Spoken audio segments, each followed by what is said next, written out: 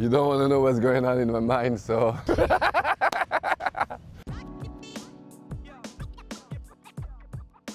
I will say what inspired me for the first time was my dad.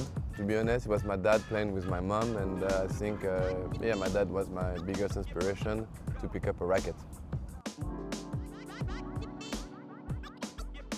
I guess it's pretty easy, you know, my motivation comes from the game. I love the game, I love the sport, I love the energy, so this is my main motivation. You don't want to know.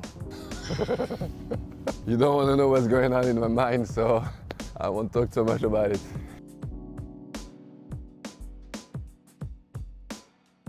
What I like the most about Queens is it's a historical tournament. Very nice, very, I'd say, cozy tournament. You know, fans are very close, and this is always a great experience. And it's, yeah, as I say, very classic tournament, and always, you know, if you can put your name out there, it's, I think it's a good achievement in your career. Maybe in the Himalaya mountains, somewhere, you know, quite high. Maybe going to see some Shaolin people and yeah, stuff like that. Who are you taking with you? Definitely my wife. Good answer for that. I know.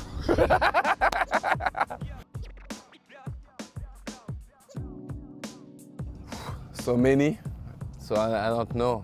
I never feel so much ashamed, but some stuff I should feel ashamed, but I don't know. I think every situation can be embarrassing.